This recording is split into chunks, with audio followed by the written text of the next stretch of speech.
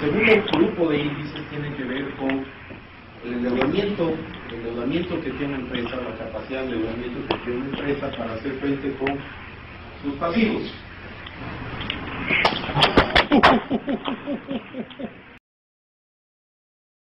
Research has shown that not all students learn effectively in the classroom under what is sometimes called normal conditions.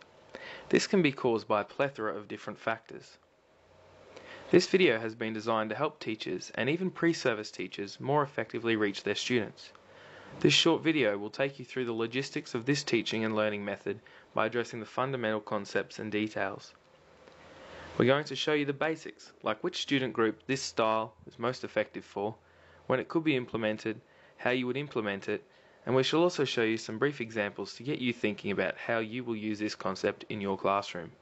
Research has shown that students only retain approximately 30% of information if they receive it through generic sources such as lectures, videos, and quizzes. So keep it interesting and fun.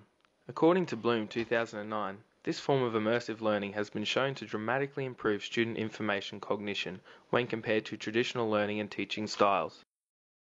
According to Royal 2008, active participation of students and an entertaining environment is key to the success of this teaching and learning style. The cogs presented here represent the process in which students actively learn in game-based teaching. In traditional teaching and learning styles, this middle cog is often missed out, and some students struggle to bridge the gap between content and cognition. The question is, some students have issues with learning just straight theory from chalk and talk. But why is this?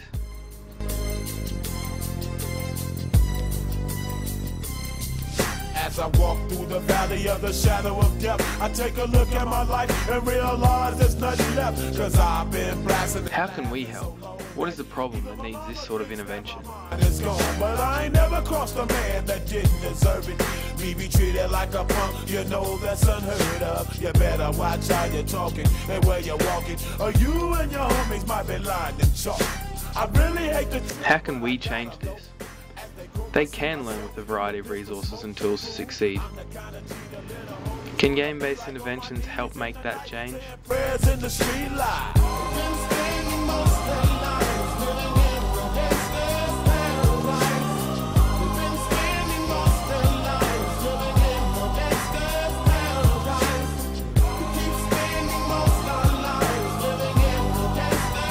Never underestimate your problem or your ability to deal with it. Create that environment.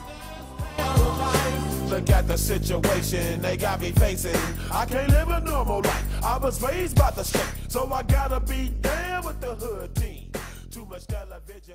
Game-based learning should not be incorporated in the classroom too frequently. In order for this form of learning to be most effective, it must be used judiciously. Using this teaching style too frequently for all parts of the curriculum would become too repetitive for the students, and they would not fully benefit from the activity. In order for students to cognize effectively and to not get distracted during their lesson, game-based learning will effectively reach students when used appropriately to engage them with the curriculum on a weekly basis. But how can it be utilized effectively? Providing students with a game that reinforces the curriculum enables them to interact with their peers in order to develop a better understanding of what is being taught. Game-based learning, as an experiential learning method, involves a direct encounter with the curriculum, enabling students to actively become involved. This sort of direct interaction with the use of a game can be linked to Kolb's experiential learning theory. After you consider when this learning and teaching style should be used, you need to consider what can be used. Any type of game can be used provided it incorporates the curriculum and relates back to what the lesson is about. Students can physically play a game with each other, or it can be ICT based, like a video game. To best delineate this concept, we've invited Scott Adamson, an expert in the field of game-based learning, to share with us a game-based learning tool. Farmtasia is one example of a game-based constructivist pedagogical approach. In 2008, Chung et al. Performed a comprehensive review on this game, focusing on issues such as engagement, relevance, and educational value. This virtual reality online game primarily focuses on key learnings in economics and technology. However, subjects such as biology and business management also have some relevance. The beauty of this sort of teaching style is the fact that students are able to and willing to do this within their own time. making the idea of homework actually enjoyable. In Farmtasia, each student acts as a manager of a farm, working with and against other students within the class. The main conception of the game is to formulate different investment and operational strategies in order to make the most money. Having the most money is also by no means the sole judging criterion, as sustainability, reputation, and environmentally friendly practices can also help to define the overall winner. Teachers are also immersed within this virtual reality. The teacher console records every single action taken by the students. Together, with the help of a playback function, teachers are able to provide constructive feedback to students. Another useful tool is the ability to add artificial catastrophes to the in-game environment. This tool is useful when assessing students' ability to deal with emergencies and crises. While doing their comprehensive survey on Farmtasia, Chiang et al. Found that all students were at least satisfied with this pedagogical approach, with no negative feedback observed.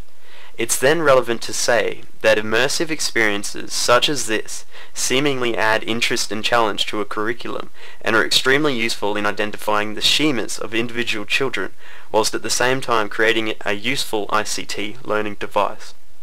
Thanks, Scott. Hopefully you all now have an understanding of this new, innovative and exciting approach to teaching and learning.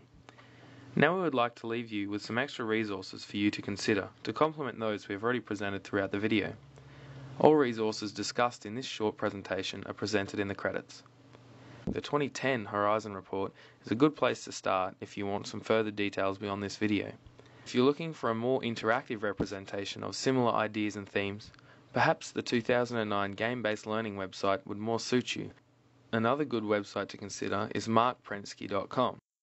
This site is quite useful as it effectively delineates this learning and teaching style while showing some examples that would get you thinking about how you can use game-based learning in your classroom. Finally, we will leave you with one more example of a game-based learning tool you could use in your numeracy or mathematics classroom. Mathletics is an online, numeracy-based game that allows students to compete against other students of equal ability in answering a series of maths questions. This allows students to learn through friendly competition. Hopefully you have learned enough about game-based learning to be able to incorporate this innovative approach in your classroom.